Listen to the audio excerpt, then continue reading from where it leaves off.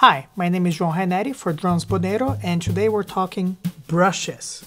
I'm not gonna give you like one by one what it is that I sort of do. Today I want to focus on the steps I took to get into the sound that I like about brushes. And let's start with how the setup of the snare is. There are a couple drummers that I look up to as far as brush playing and the sound that they get out of the drums while playing brushes. One is Mel Lewis and the other one is Elvin Jones. I don't think that people talk too much about Elvin Jones and his brush playing, but I find it amazing.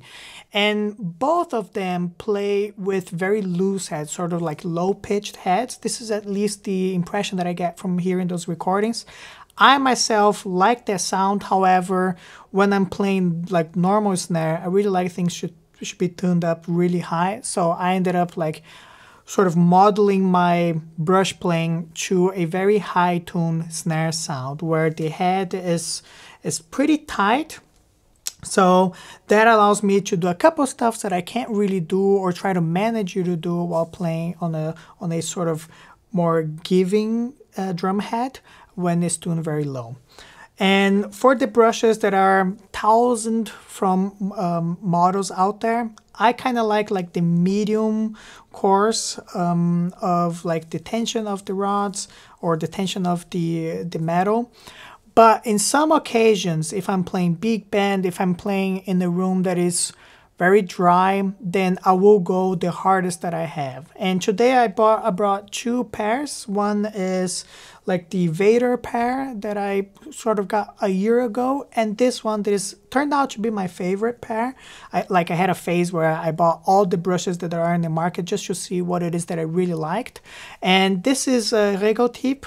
Unfortunately, I don't think they can get it in Europe anymore. I tried, and I think this is just like the traditional version. Like I said, the wires are not that hard, but also not super soft.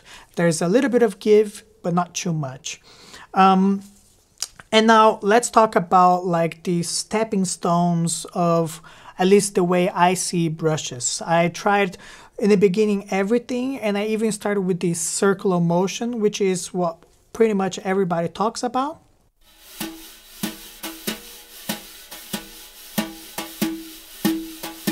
That kind of stuff. This is how I started, like the Philly Joe way of playing and some of the videos that I was watching from Jeff Hamilton, like very big sound, big motion.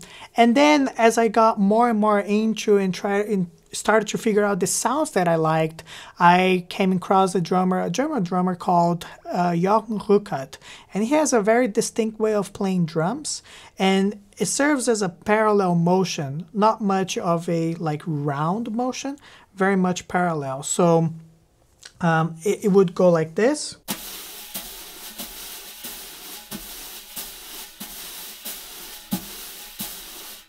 And to going around the drum head would be just to add texture, maybe to accent passages, maybe offbeats, some downbeats, but the actual like filling up the space with the brushes would be done with a parallel motion. And I started like doing the 1 on the right side, and then 2 on the left, 3 on the right, and then 4 on the left. And then sometimes I would switch and see what I liked the most. And I realized that I really like going outwards. Like I can get a more, I don't know, more control going outwards. So what I would do is play the 2 and 4 outwards. That means that I have to play the 1 on the left, and then 1 and 3 on the left, and then 2 and 4 on the right. So I'd go 1, 2, 3, 4, 1, 2, 3, 4. And I really wanted to get a strong quarter note only with my left hand. For some reason at that time I thought if I can get a really good sound of quarter note on my left, then there's less burden on the right hand, so I can comp more if the quarter note is already established through the left hand. So what I then started to do is sort of stomp, but still try to get a very legato sound across the measure. So I'll go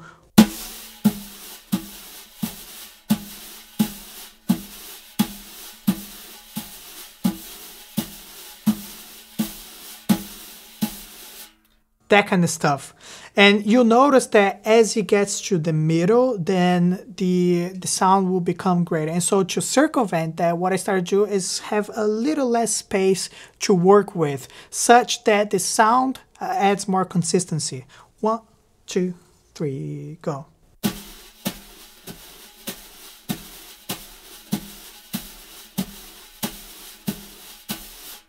And then you also think about the tension, how much tension and force you're giving into the head.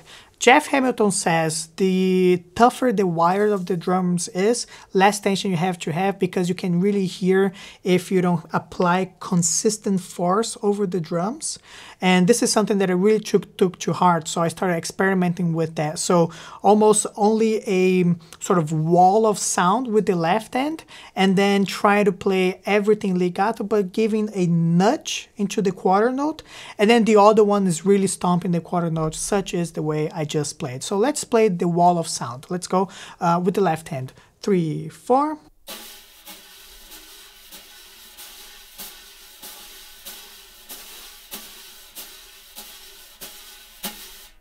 There's less force going in, so the wire is not touching every time, and thus if there's inconsistency with your left hand, they're not hearable because everything is still pretty soft, and you really want to create that wall of sound.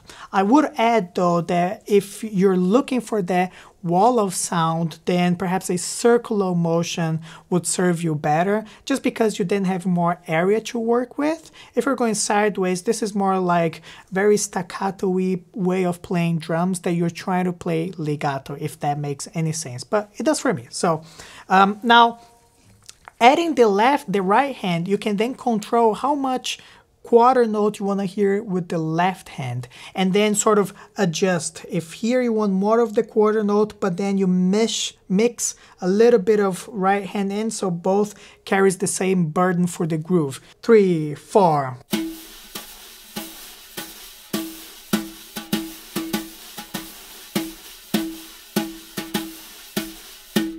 So here I'm not stomping too much the left hand. One of the things that I like about this playing is that I can keep my right hand consistently in the same place, meaning that I can pretty much get the same sound. Whereas if I'm switching around because I'm doing the round motion, then I will eventually have to cross just to be able to not come in the way with the left hand. And so at that time, I would divide my snare sort of like this, not true straight, but like this, and then this would be the area in which, or this right here is the area in which the left hand plays, and over here on the top is where the right hand plays, and that gave me like a world of consistency where my quarter note is. So I would go,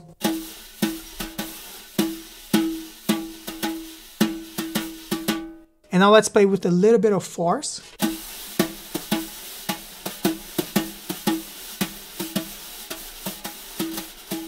Less force.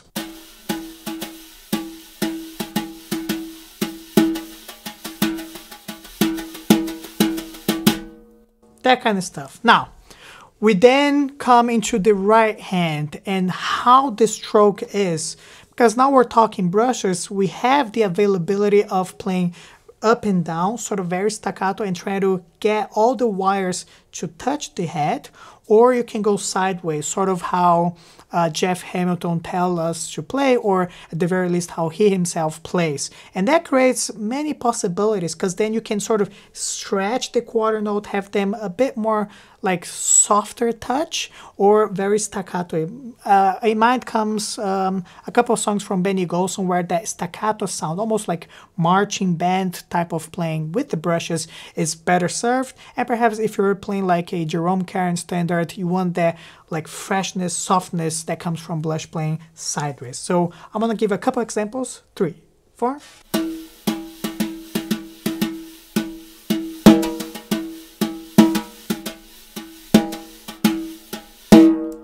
And now sideways. 3, 4.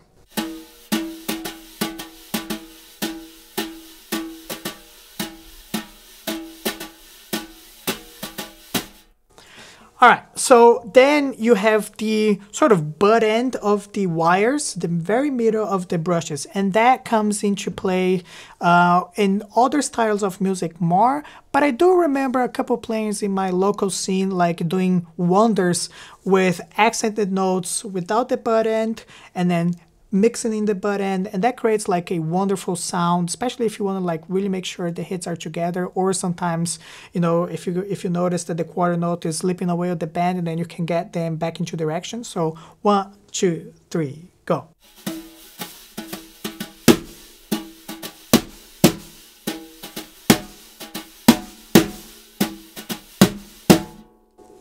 And you get that snappiness. Now, one thing to clarify before we move on to perhaps other topics within the brush world is, for me, it is very important to keep the quarter note motion on the left hand, even though you might be playing off beats on the right hand. So that is a bit of a coordination, because you are going sideways with one hand, and at the same time you really want to stomp either the quarter note with the right hand or the off beat. And so that thing has to come very precisely, very clear, so it doesn't get muddy, because already brushes can get muddied very easily. So an example, I'll play like a couple bars of downbeat and then a couple bars of offbeat while the left hand plays the quarter note. 3, 4.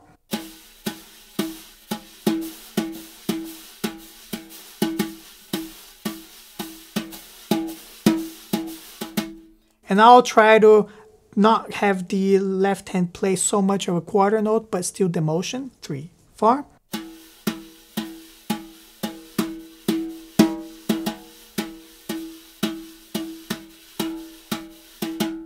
And try to play legato, which is very difficult, and I can't do it right now. All right, so let's talk just quickly about ballads on brushes. And for me, I use the Alan Dawson way to play ballads. It's beautiful, and I never really thought about like playing ballads any other way. Perhaps I never really gave that much thought because I already had something that worked, and that is to do this motion. So very big quarter notes doing this motion. So let's go 1, 2, 3.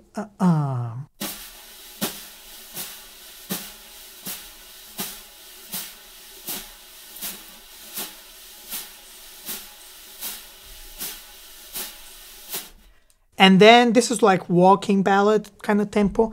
And then the skip note comes from the left hand as well, or the right hand. 3, 4.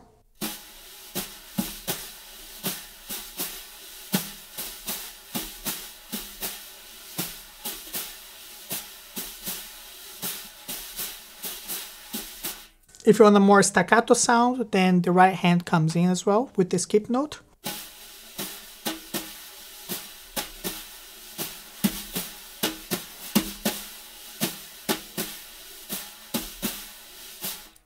And it is obvious now, but I'm gonna say it anyways, I pull it outwards. Some players pull in inwards, but I figure for me it's a little bit easier and more comfortable to go outwards. For very slow ballads, ones that you imagine playing like straight eighth notes, then there are a couple of things that I like to do. So 2, 3, and 4, and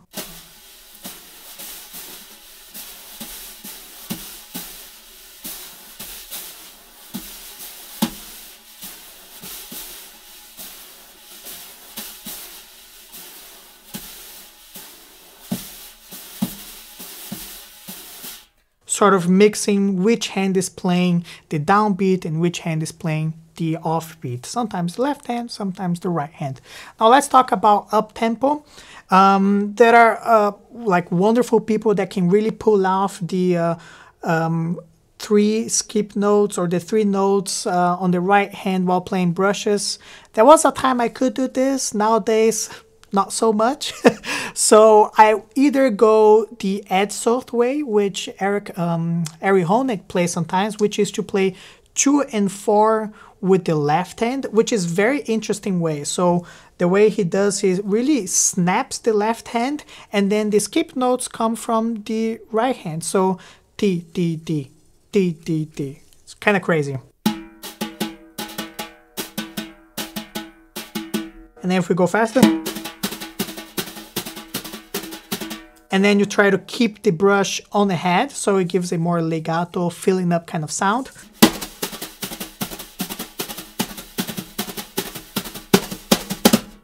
I haven't really figured out how to like comp too much, because then I have to get back into chewing form with the left hand, but it's still a work in progress.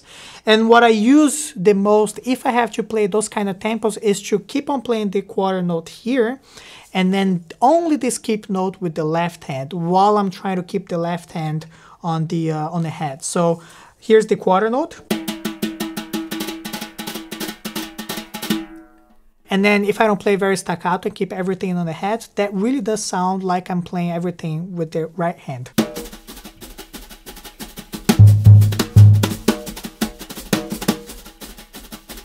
And one of the advantages of this is you can go as fast as you can play single strokes. So sometimes you can get really those Brad Mehldau, Oscar Peterson tempos just because you're playing everything like the quarter note with the right hand.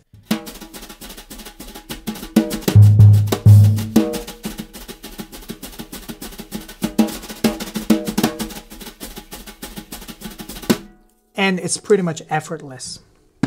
All right, let's move on to the last topic I want to talk about right now. Is samba, and a very simple way to play samba with brushes.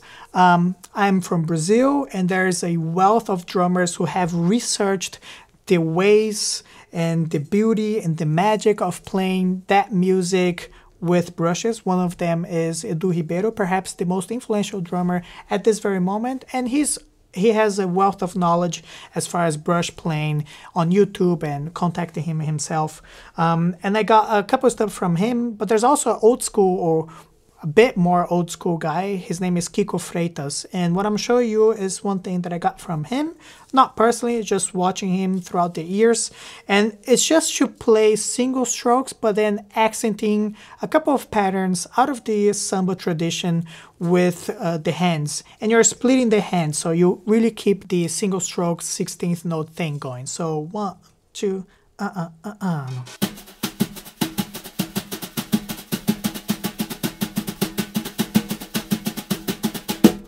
And you do notice and hear that there is sort of that samba swing, the second 16th note. This is a bigger topic that I want to get into right now, but perhaps go with your ears and try to emulate, or just you start with the very straight 16th note and work your way into that kind of sound. But it's actually easier if you listen to the music, better than only practicing drums anyways. Let's just start with the ta-ka-ka-ka-ka-ka-ka-ka-ka, and you're accenting the first 16th note and the very last 16th notes, like so. And then you bring in the butt end of the wires and try to keep the wires on the head. And that gives more of a softer, nicer, shaker sound.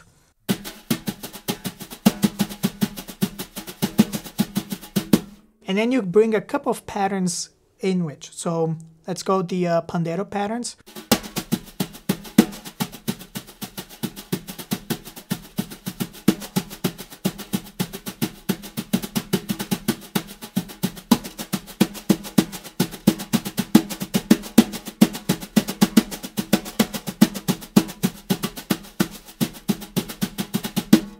Everything single strokes. There's no like too many right hands here or left hand there and that kind of stuff. This is a lot to talk about brushes. I hope you can get a couple of stuff there and mix and match, practice, go watch people play, go and search online. There's pretty much everything that I talk here I got from YouTube or watching people play, taking lessons with a couple of my heroes and trying to figure out myself, my way, and it should not be any different to you. Happy practice.